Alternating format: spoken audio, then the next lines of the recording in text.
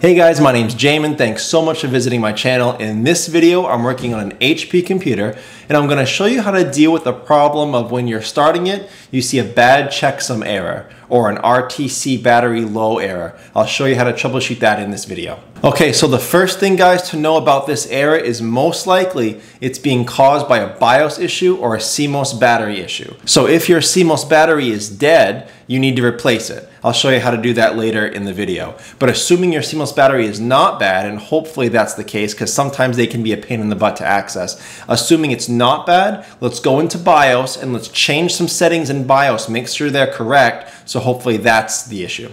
Start your computer and start tapping on F10. We want to get into our BIOS system. F10 for BIOS, usually in an HP. So now we're in our system here. Yours may look a little different based on the newness of your computer, but it will have the same options. First thing you want to check is your date and time settings. Make sure your date's correct, make sure your time is correct.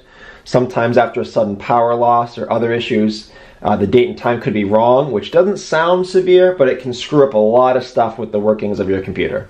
So make sure your date and time is correct. If it's not correct and you fix it, save and exit, and try booting up again. Oh, and I forgot to mention in that demo, this is the date and time that's correct for you where you are. Sometimes I have people ask that, but this is the date and time wherever you are, that's correct.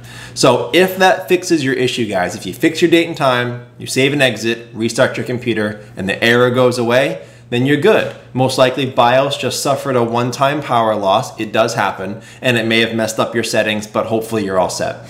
If this doesn't fix your issue, if you restart your computer, you see the same error, and then when you get into BIOS, your date and time are back to being wrong, and it didn't save the correction you made, what that's kind of signaling is that your CMOS battery could in fact be bad. If that's the case, then most likely you need to replace your CMOS battery. So this isn't going to be the same for every computer.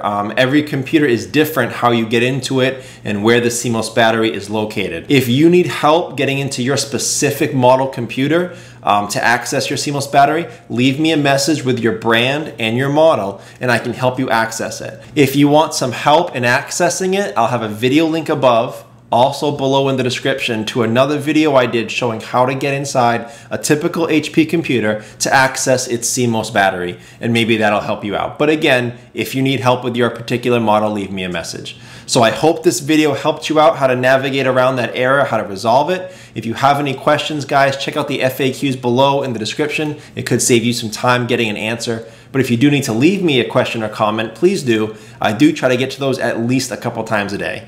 So thank you so much for watching, guys. I look forward to seeing you on my next video.